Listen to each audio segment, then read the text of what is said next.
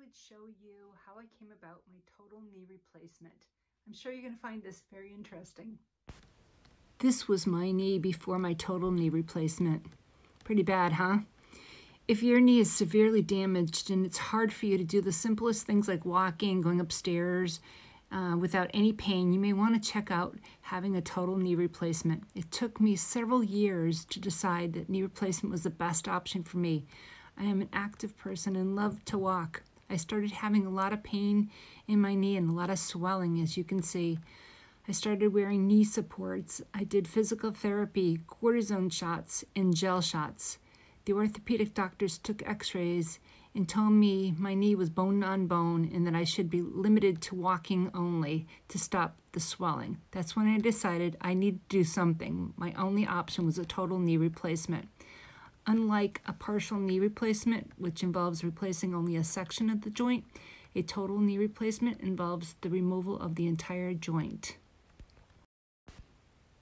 Once I spoke with my surgeon about my options and decided that the surgery was the best thing for me, I started to prepare myself several months in advance. Because I wanted my insurance to cover my surgery and the therapy and planned on taking time off from work, I was able to coordinate the approximate date to have my surgery done with the surgeon's office.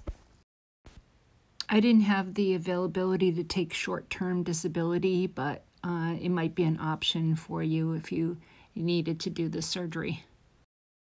So I found a good time to plan my surgery was the spring. This way my recovery of several weeks was going to be during nice weather. Having it done in the winter, I believe would have been more difficult because of the cold weather. Prior to the surgery, I had to get clearance from my primary physician and heart doctor along with blood work.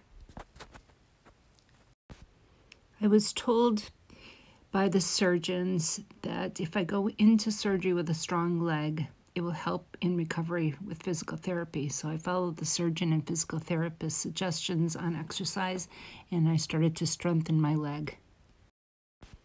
Once I set the date for my surgery, I made sure I had the help at home I needed for recovery. These are some of my helpers. In most cases, you will be able to go home 2 days after surgery. Setting up your home and care team are very important. I set a bed up on the first floor to eliminate stairs, and I made sure the bathroom was easy accessible. I even lined up a walker and a cane to use after surgery. I borrowed a walker and cane. However, your insurance may supply a walker. Otherwise, you can borrow one. Your local senior center may have one for you to use. The cane will come in handy to stabilize yourself when you don't use the walker. Other helpful things are to stock up on your toiletries, and you may even want to pick up a rubber mat for the shower so you will prevent slipping. Even a shower chair, that can be helpful. A raised toilet seat as well. I also recommend having a notepad to write down all your meds so you can calculate when to take them and when they are due, or just use your cell phone as an alarm. My surgeon's office had me attend a pre-op education class that was held at the hospital, and this explains everything that you have to do before the surgery, what happens during the surgery, and the recovery. I was also given a brochure with all the instructions in it to follow. Another item I would like to suggest, purchasing a cryo cuff. You can purchase it on Amazon for about $130.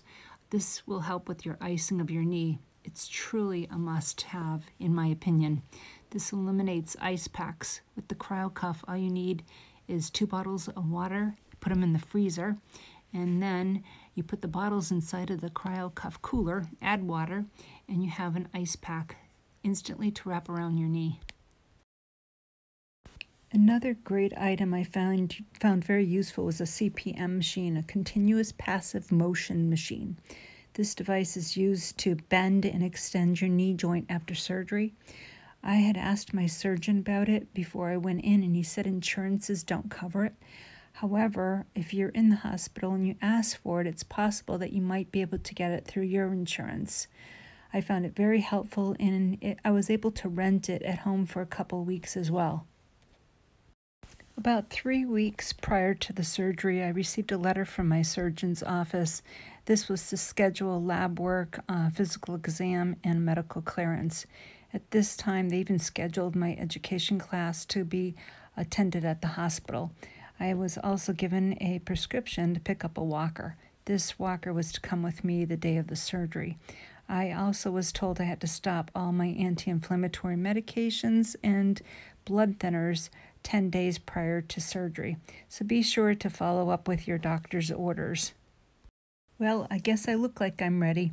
I had to fast the night before. No food or drink after midnight the day before my surgery, not even water.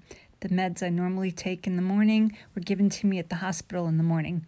The day of the surgery, I wore comfy clothing, no makeup, no nail polish, no jewelry. They want to be able to see your circulation through your fingernails, and they don't want you to have any jewelry obstructions on you. Wedding bands, body piercings, nothing.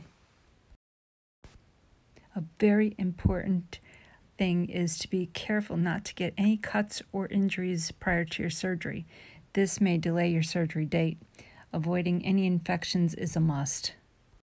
The night before the surgery, I had to take a nice clean shower, and then the morning of the surgery, I was given an antibacterial wash that I had to wash over my entire body, concentrating on the knee area where this incision was going to be. Then I had to rinse very thoroughly and dry myself off with a clean towel and put clean clothing on. It was very important to be clean when you go in. Okay, the last thing is to bring a list of your medication to the hospital and any other information that your surgeon has requested. Now I was ready. I've been waiting for this. They gave me a nerve block and anesthesia prior to surgery. The nerve block helps numb my thigh all the way down to my knee. My surgery took approximately 1.5 to 2 hours. With all the prep before surgery, the recovery, it took approximately 4 hours to get back up into my room. My surgery went very well. The nurses were right on top of the pain meds to help control the pain.